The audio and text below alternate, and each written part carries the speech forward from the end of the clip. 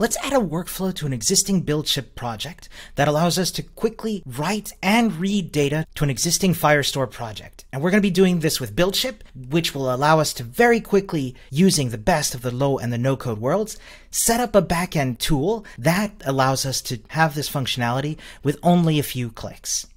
So here's our BuildShip project. We've got a number of workflows. We're going to be adding a new one from our templates called Firestore Write and Read. But before we do any of that, you might be wondering, wait, what Firestore database am I connecting to? Where do I hook it into my data? And there's two answers to this. First, if you want to quickly set up and test this backend, we actually provide you with a Firestore existing database that you can already get started with. However, if you would like to integrate your own and connect to your Firestore IAM, no problem. We've actually got some instructions for you to do that in our documentation. So here we are in BuildShip's documentation. You can see we've got a tutorial for connecting your Firebase project. So if I click here, you'll see a set of steps that you can take, integrate Firestore into your existing BuildShip account. And all you got to do is follow these steps and you'll be already up and running with your own Firebase data. For the sakes of this tutorial, we're going to quickly use the existing built-in one. Cool. So we're back in BuildShip. We're going to go ahead and select the Firestore Write and Read template. So I'm going to click on that, and you're going to see it's going to quickly create a bunch of nodes. So we're just going to step through each of these to set up our backend. So our trigger we can see is a REST API call, which is a post request with the path create doc. So let's say we want to create users with this backend. So I'm just going to replace this with the RESTful path users, which takes the method post, and that's that. The next node is an object validator, and what this is going to do is make sure that the structure of the data we send in is valid according to our specifications. So we can see this is coming from our request body, and that's already all done. Next, let's look at the validations. If I click here, we're going to see we've got a bunch of stuff. So we've got our name, which is of type string and required, the address, which is a required string, the age, which is a required number, the active flag, which is a Boolean and required, and the bio, which is not a required field and is of type string. So we can use this to set up and validate the structure of our data. For example, let's go ahead and remove the address. Say we don't want to store that. All done. That is now saved and will be validated accordingly when we create a new user.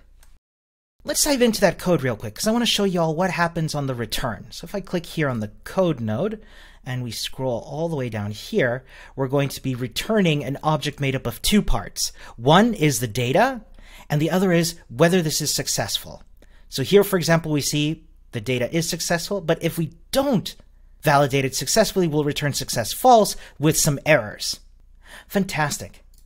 Next, we're going to be using the branch node to determine based on that success, which remember comes from the success field of the object validator node, to branch. So if it is successful, it'll go this way.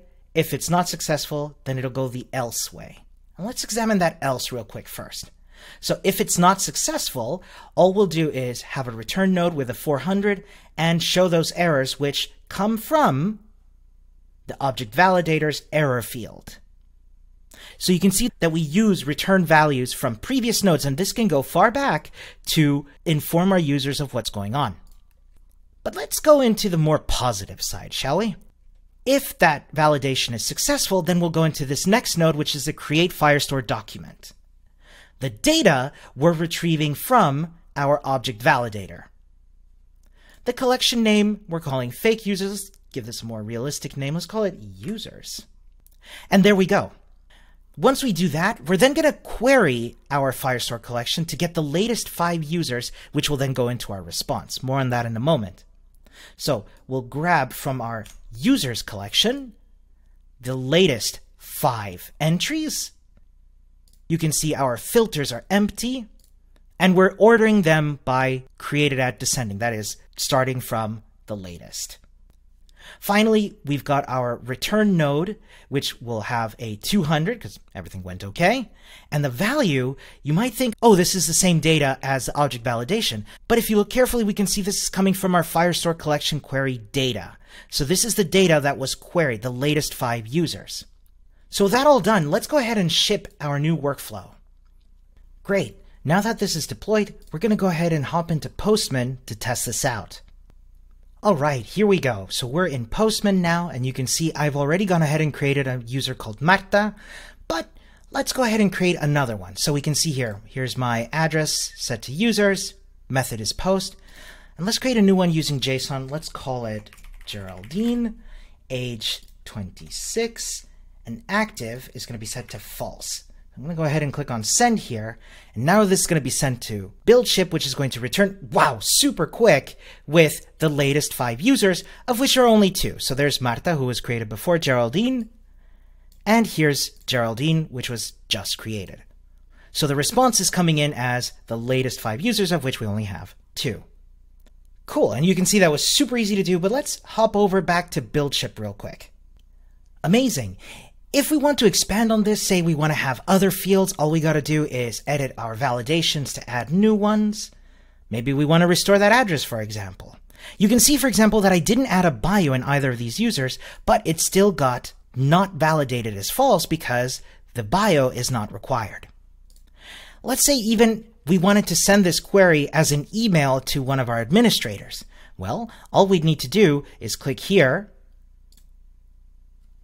go to a resend node. Fabulous. Let's click on add. And now, before it does the return, it's also going to send an email letting us know that a new user was created. Great. So now we need to fill in our data and do a little bit of low-code magic to make sure this all squares up. So the API key is going to come from our secrets. Now I already have a resend API key, but if you want to add your own, all you got to do is click on add secret. Go ahead and select that. The from field is going to be from team@buildship.com. The to and HTML we're actually going to remove. You'll see what I mean in just a moment. And the subject is going to be new user. Very exciting. Let's go ahead and dive into the code of our resend API node. Let's go into our params before we look at our JavaScript. Great, so we're going to remove the to and HTML, and we're going to add a new field called user. Label is also going to be called user, and the type is going to be an object. I'm going to make that a required field. And now that we have access to that, we can dive into our node logic once again and do a little bit of coding to tweak this and make sure that we've got everything working. So remember, we've removed the to and HTML. I'm going to replace HTML with user. So we're actually going to manually write some HTML here to use an H1 that says new user. And we're going to essentially stringify our new user into that email. Great. So this is now our HTML is already set up. The to field we're going to replace with admin@buildship.com. And there we have it. Let's go ahead and save that. Now we actually need to attach this user from our data. So I'm going to go ahead and go into Object Validator and get our validated user object. With all that done, we can go ahead and ship. And there we have it. Now we've modified our Firestore workflow to also email the admins when a new user is added. How cool is that? With just a few clicks, we've integrated a whole new workflow. And as you can see, there's a whole bunch of other stuff we can do. You can actually use BuildShip to integrate all of the services you want. Because if it's not in one of our templates, hey, why not add it using AI? You can actually click here and go on Generate with AI to generate your own nodes that integrate the services you need. But don't take it from me, folks. Sign up at buildship.com and try it out for yourself. We'd love to hear what you're building with BuildShip. But for now, I'll see you at the next video.